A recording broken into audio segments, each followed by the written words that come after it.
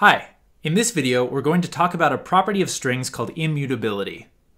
In the last lesson, you learned how to extract a single character out of a string using square brackets and an index. You can use that character in a variable assignment like this. The variable first then holds a string that just has the letter H. You cannot, however, do this assignment in the opposite direction. In other words, you cannot take a string or a letter and assign it to a particular index in another string. In Python, strings have the property of immutability, which means they cannot be mutated or changed.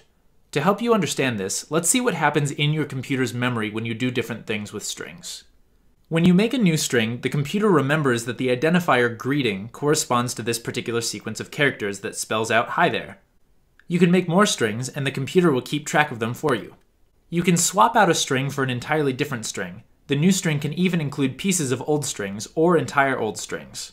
In this case, we make a new string out of the old string farewell and another string that just has an exclamation point. This is all allowed, and this is about as close as you can get to mutating or changing a string.